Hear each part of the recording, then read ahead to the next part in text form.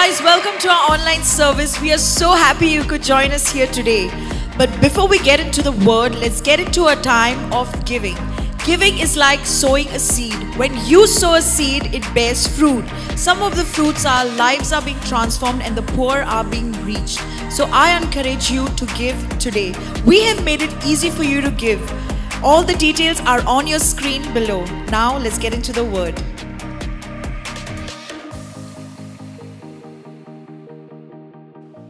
Keep everything on the side. Every good thing, every bad thing, keep it on the side. Keep your brain on the side for a moment. And let me teach you how to believe. This is a moment. This is a time like no other where you're going to learn how to believe. Are you ready to do that? Finally, ready? All right, let's go. Jesus said what? How do you make all things possible? All things are possible for the one who believes, right? So the key is believing. The key is believing, and the question is, how do I believe? The lesson is how to believe. And last week was lesson number 1. And lesson number 1 was believing starts with seeing. I came this side, that side answer. Believing starts with seeing. Okay. Believing starts with seeing. So this week, the lesson number 2, week number 3, let me ask you a question. If believing starts with seeing, and seeing is important, then how do you see? How do you see? You don't see with your eyes. You actually see with your mind. You don't see really with your eyes. You see with your mind. You need your eyes to see. Okay, take care of your eyes. Now, don't just start plucking your eyes and throwing it there. You need your eyes to see. You see with the help of your eyes. That's why Adi has 4. You see with the help of your eyes. You see through your eyes, but you don't see with your eyes. You actually see with your mind. Because check this out. If you really saw with your eyes, then everyone would see everything the same way. Right? Does everyone see everything the same way? Let me prove it to you, okay? Let me show you a couple of pictures and let me see how do you see this. So when you see this, what do you see? What do you see? Food, meat, chicken, pork, lollipops. I hope there are no vegans in the house. I'm so sorry.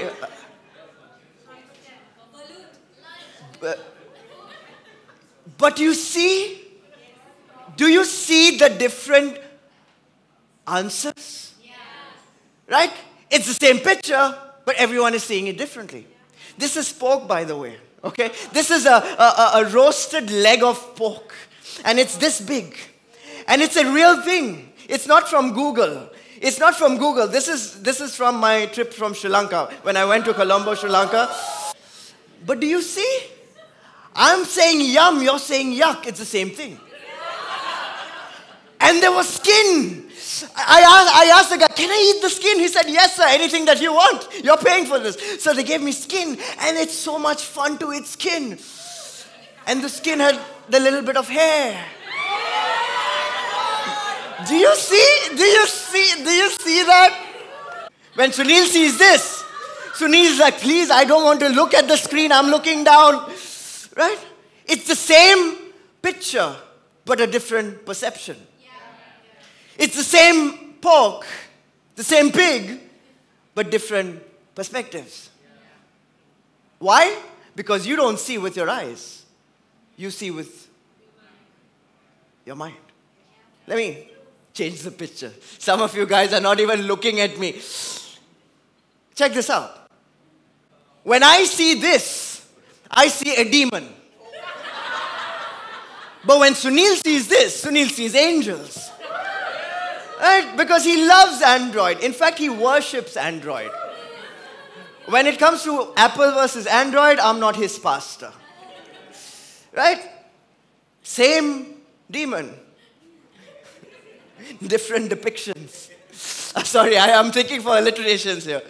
Let me show you another picture to prove my point again.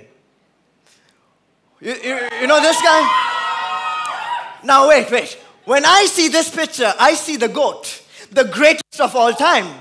But let me ask some Ronaldo fans about this. What do you think? Huh? What do you think? They're smiling. They can't say anything because a goat is a goat if he has the cup, right? Yeah. Same person, different perceptions. Same picture, different perspectives. Why? Because you don't really see with your eyes. You really see with your mind. Last week, I took you to a story from the Bible about the spies and the promised land. You remember that? Yeah. The spies and the promised land? Let me go there again. In fact, we'll visit that story again and again. Because I told you last week, and I'll say this again, that story is the best story to teach a believer how to believe. Right? Let me show you the story again. So, Numbers 13, lucky number 13.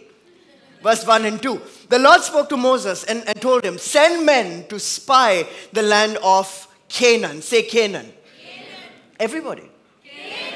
Canaan, okay? Send spies to spy out the land of Canaan.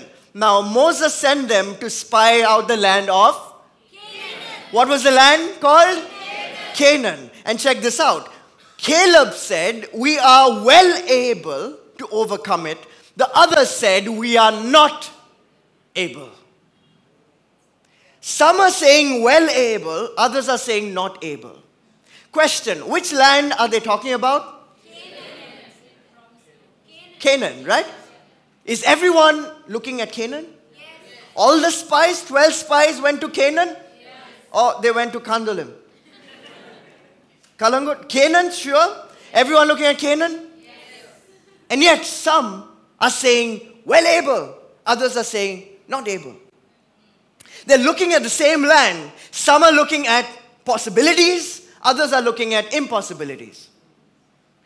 They're looking at the same land. Some are seeing goodness of God. Others are seeing giants in the land. You're listening to the same sermon. Some are seeing faith. Others are looking at the watch. When is it getting over? Come on now. You could be in the same church and some are on fire, others are on the fence. You could be in the same room and some are responding and receiving, others are repelling and rejecting. Come on now. You could be reading the same Bible and some are seeing miracles in their lives and others are messing up their lives. You could worship the same Jesus and some are talking about all things are possible, others are talking about everything that is not possible. Same Bible, different beliefs. Same message, different manifestations. Same promised land, different reports. One good report and one bad report, right? And here's what I realized after reading that story again and again and again. The ones who came back with a good report were just two spies. The ones who came with a bad report were 10 spies. The ones with the bad report were way more than the ones with the good report. Isn't that so familiar? Isn't that exactly what happens in your life?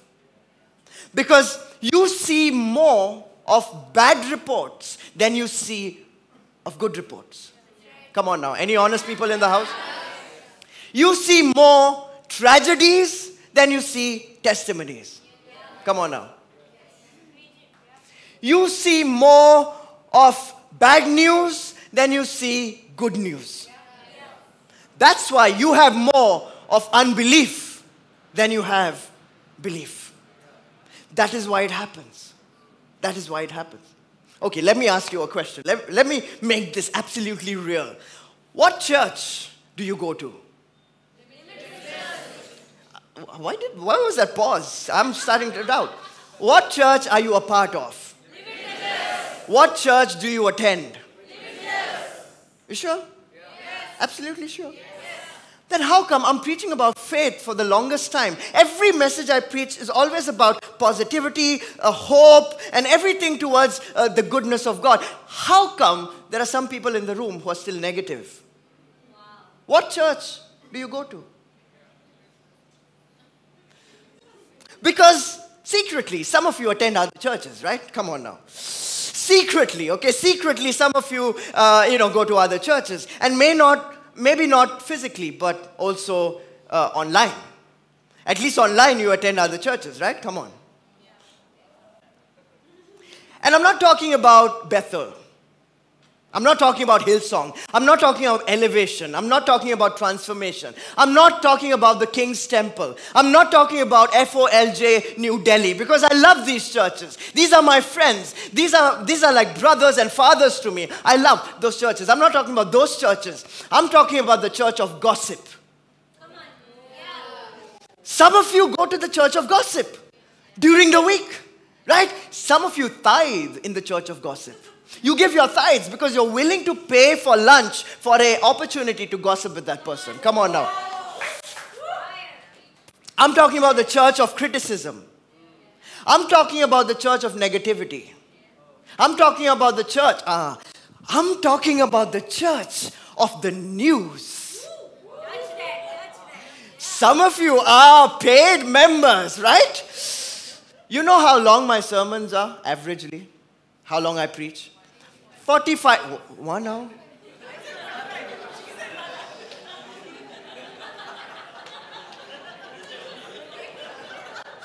"45 minutes, right? Without the jokes, 45 minutes at least. And you think it's long. And once a week, 45 minutes. You know how long some people watch the news? You know how long some people are listening to the sermon called the news? Some people have news on their TV 24/7. Do you know I am not your pastor? For some of you. For some of you, your pastor is not Pastor Gavin. For some of you, your pastor is Pastor Goswami. Arnab Goswami is your pastor, right? Is he still preaching the news? Or is he in jail? I don't know. I heard. I've not watched the news in the longest time. I don't know. Yeah. You're affirming my worship leader saying I don't also watch it. But I'm serious. You're laughing, but I'm serious. Your pastor really is Pastor Goswami. Your pastor is the news anchor because you receive more from that news anchor than you receive from the man of God that God has placed in your life. Come on now. You should stop calling me pastor if you don't receive the word that I preach. And for the others who are laughing, I don't watch the news. Shamida, not you, but some of you don't need the news because you have friends who are more negative than news presenters. Right? That friend that you gossip with, that is your pastor. That negative neighbor that always complains about everything, that is your pastor. For some people, Instagram is your pastor. For some people, Facebook is your pastor. For some people, music is your pastor. For some people, Netflix is your pastor. Entertainment is your pastor. Whatever you see the most, whatever you watch the most, whatever you focus on the most, that thing or that one is feeding your mind the most. Why? Because you don't see with your eyes, you see with your mind. Who's your pastor? I should title the sermon, Who's Your Pastor? Ooh, some people are, right? And let me show you what's happening because of your other pastors, okay? All these pastors, right? Let me show you what's happening because of Pastor Goswami. You ready? Let me show you this, okay? They gave the people a bad report of the land. Okay, this is Pastor Goswami. They gave the people of Israel a bad report of the land, right? And check this out. So the people said to one another, let's select a new leader and return to Egypt. Because of a bad report. Because of a bad news. people said to each other, let's go back. Let's select a new leader and return to Egypt. Let's get a new passport and go to England. No, I'll not say that. But, check this out. I need to poke you a little bit, not so much, not stab you, but prick you sometimes. Because here's what's happened.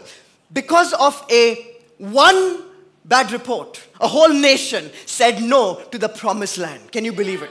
Because of one bad report, 2 million people rejected the promise of God. My question is, what bad report has made you reject the promises of God in your life? What bad news has made you reject the promise of God about your city, Goa, about your country, India? What bad news did you watch? What bad theology has made you reject the promise of God about prosperity? Who deceived you in believing that prosperity is a bad thing and not from God? Who is that pastor? What bad teaching has made you reject the promise of God about your healing? Who is that pastor? What bad report has made you reject the promise of God about your blessing? Who is that pastor? Who is your pastor? Who is your real pastor? Who is feeding your mind? Is my question. Because here's the key. Listen up now. With all the eyes and ears that you have on your face, listen up. Whoever is feeding your mind is also shaping your heart. Whoever is feeding your mind is shaping your heart. You know what's the shape of your heart? It's not like this. Oh, not the scientific. No. That's not the shape of your heart. Because of all the junk that you fed your heart, that's the shape of your heart. Whoever is feeding your mind is shaping your heart. And here's the flip of the sermon. I'm about to flip the sermon. U-turn. Okay, because you thought I'm talking about the mind, right? Some of you thought I'm talking about the mind. No. The problem is not your mind. The problem is your heart. Because check this out. You see with your mind, that's true. But you believe from your heart. Believing starts with the mind, but believing happens from the heart. That is where all things become possible, if you believe in your heart. The Bible says this, check this out. Romans 10:10. For it is with your heart that you believe. It is with your heart that you believe. Real believing happens in the heart. Real believers. Are you a real believer? Yes. Not yet. You'll become one soon. You believe in Jesus, but you don't believe like Jesus yet. That's why you need this teaching. Real believers believe from the heart.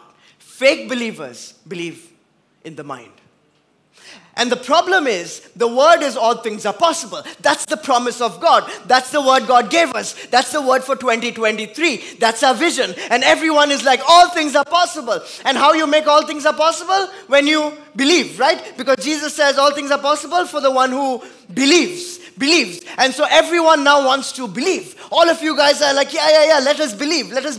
I ask you, do you believe? You say, yes, amen, I believe. But here's the problem. You believe. I believe you that you believe. You believe. It's true, but you believe in the mind and not in the heart. How do I know that it's true? Because immediately after Jesus said, all things are possible for the one who believes, immediately, the very next verse, this happens. Check this out. Verse 24. 23, Jesus says, all things are possible for the one who believes, right?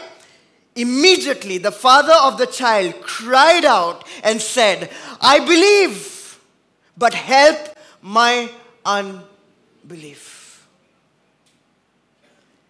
I believe, Pastor, but in your heart, there's unbelief. Is it possible to have belief and yet have unbelief? Is it possible to believe and yet have unbelief? Absolutely possible. In fact, most people in this room, most people watching online, you believe. You really believe. But you have unbelief. And that's because you believe in the head. And you have unbelief in the heart. All things won't become possible if you have unbelief in your heart. So you need to change the shape of your heart. And this is not a romantic word. This is a faith-filled word. Because Jesus said this in 2 chapters. This is amazing. 2 chapters after Mark 9. In fact, in Mark 11:23.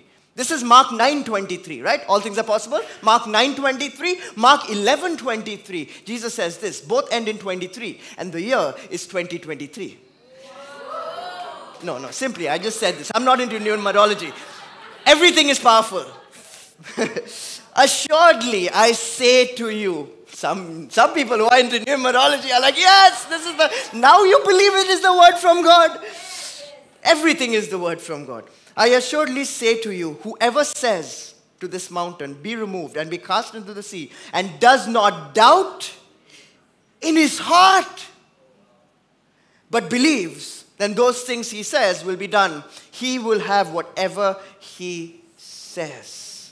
Mountains will move. But mountains won't move if you believe in the head. Mountains move when you believe in the heart. Miracles won't happen if you believe in the head. Miracles will happen when you believe in the heart.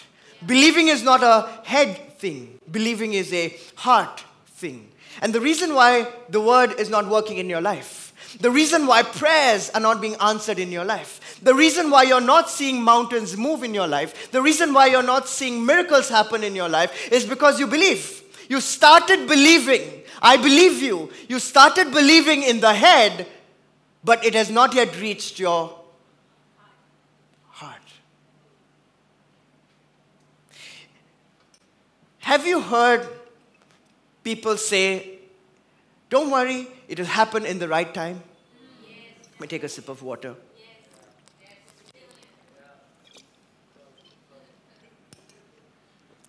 Christians say this all the time, right? Don't worry, it will happen in the right time. God will do it in the right time. It will happen. Just wait, just believe it will happen in the right time. Have you heard that?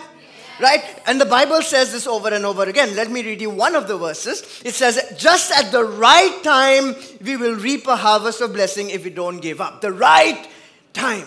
And so I've seen so many Christians wait for the right time. You're waiting for the right time. In fact, some of you in this room are waiting for the right time. Right? Yeah. You're waiting for the right time. But what is the right time? What's the right time? How long are you going to wait? Who knows the right time? God knows the right time. God knows the right time. Let me ask you a question. Does God follow time? Is there time in heaven? Is there time in the spiritual world? Is there a giant clock in heaven going tick-tock, tick-tock? Does God have a watch? Does he wear a watch? What watch does God wear? Is it a Rolex? Is it an Omega? Is it an Apple Watch? Android watch? There's no Android watch? What watch does God wear? What time zone does God live in? Because that is the right time, right? What if, I think this is the reason, Sunil, why our prayers are not getting answered. Because God is answering prayers in Eastern Standard Time and we are in Indian Standard Time. Right? The right time? What is the right time? Does God follow time? If God followed time, he could not have created time. Jesus never said all things are possible at the right time. My brother. Jesus said all things are possible for the one who believes. Now, with all the cavities in your head, in your skull, listen to me very carefully because this is the key for every believer to believe and make all things possible. You listening? You listening? The right time is the time taken for your belief to travel from your head to your heart. that is the right time. Believing starts in your mind. Believing happens in your heart. It is the heart that you need to believe in. It's the heart. Turn to your neighbor and say, it's the heart. Don't worry, it's not Valentine's Day, so you don't have to stay longer with the word heart. But what's the heart? What's the heart? And it's very important for you to know. What's the heart? Because when the Bible says heart, it doesn't mean your cardiovascular organ of your body that pumps blood all the time, right? It doesn't mean that. I hope you know that. I hope you know by now. But what you don't know, and a lot of Christians think, when God says heart, it means the Valentine's Day heart. It means the Shah Rukh Khan heart, right? That's what Christians think. It's the emotional heart. That is not the heart. When Bible says heart, the Bible means your subconscious mind. Ooh, the silence. Yes, you have a subconscious mind. And no, this is not a New Age church. Because Christians get so scared when they hear subconscious mind, right? Believers, all things are possible. Subconscious mind. They're talking about subconscious mind in that church. Someone came to me and said, I read a book about the subconscious mind. I said, why do you have to read about the subconscious mind in the book? The Bible talks about the subconscious mind over 800 times, 830 something times. Do you know that? But it doesn't say subconscious mind. It says the heart. The heart. And the world gave the term subconscious mind. But that's the heart. The heart is not your emotional self. That's your soul. The heart is not the spirit. The heart is your subconscious mind. And when the Bible says heart, the Greek word for heart is the word kardia. K-A-R-D-I-A. That's where cardio comes from. But cardia doesn't mean your physical heart. Cardia means the seat of your soul. The seat of your soul. You have a soul? You have a soul that is active. You have a soul that is living. You have a soul that is jumping all the time, right? You have a soul that changes all the time. What is your soul? Mind, will, emotions, right? Your emotions change all the time, correct? Sometimes you're high, sometimes you're low. Your will changes all the time. Sometimes it's yes, sometimes it's no. Your mind changes all the time. You say that most of the time, I change my mind, right? But there is a part of your mind that does not change. There's a part of your soul that does not change. That is the seat of your soul. That is your mindset. That is your belief system. That is your subconscious mind. That is your heart. And real believing happens in your heart. All things are possible if you believe from the heart. And if you want to learn how to believe, you'll have to learn how to believe from your heart. So it won't happen with books. It will happen with the Word of God, because the Word of God pierces to your heart. And I want to teach you how to believe from the heart. But I cannot teach you today. I'll continue this next week. All right, so you have to come next week. Next week is the bomb. Today is the spark of the bomb. But today I want to give you the key how to believe with your heart. You ready? I'll give you an illustration and you'll understand with this key. But before that, let me ask you a question. Can you see what's in your heart? Can you see? Is it possible for you to see what's in your heart? Can I see what is in your heart? No? Let me prove it to you, okay? Let me give you an illustration. Sunil, why don't you come up? Come up. Now, I'm going to show you what's in your heart, okay? And you guys don't cheat, okay? Don't tell the answer. You'll have to close your eyes, turn this side, and then look at the screen, okay, after some time. Now don't cheat. Close your eyes. On the count of 3, you're going to look at the screen, okay? 1, 2, and 3. Come on. What happened? Why you stepped down from the holy stage? What was that? What was that? You know what that was? That was an indication from the heart. Because in your heart, there's a big lizard. This lizard is not in your head. This lizard is in your heart. Give him a big hand. Done. But I'll keep the lizard on, okay, for some time. How many of you don't like lizards? Who freak out? You will really get this illustration. You will really get this now. Let me keep it for some time. Because here's the thing. Check this out. Emotions are a response from your heart. It's an indication from your heart. It tells you what you have in your heart. And if you really believe for healing, then when you pray about healing, when you listen about healing, when you see healing, you'll get that, like Sunil got from your heart. In your mind, healing is very small. Healing is 100 times smaller than your sickness.